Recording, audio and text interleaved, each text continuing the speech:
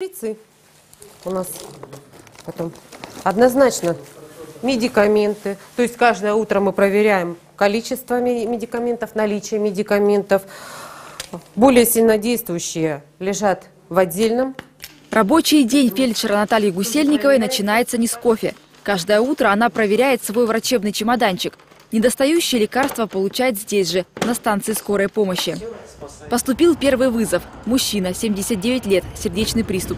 Неотложка выехала незамедлительно. Через 5 минут медики уже у пациента. Нет, сюда чуть-чуть. Мне вот под левое...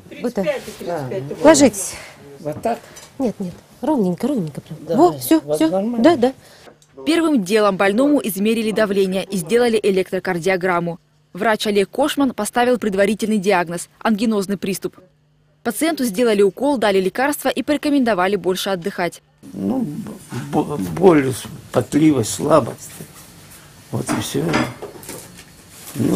Было подозрение такое. Сразу пот такой нехороший. Хорошо сработали, молодцы. Спасибо.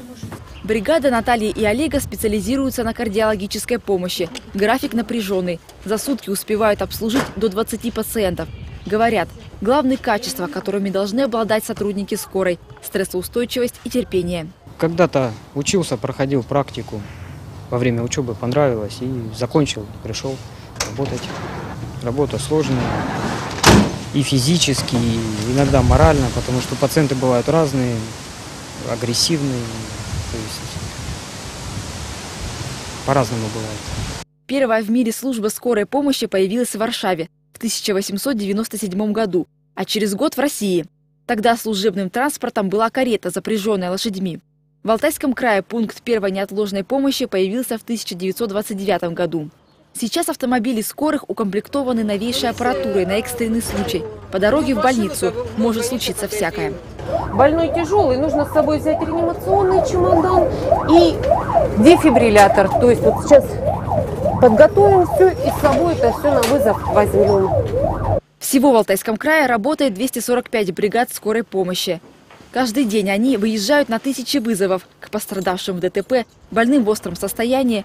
Профессиональный праздник у сотрудников неотложки отметить не получится, но врачи не расстраиваются. Говорят, чья-то спасенная жизнь – это уже праздник. Ольга Деянова, Иван Сухосыр. Новости.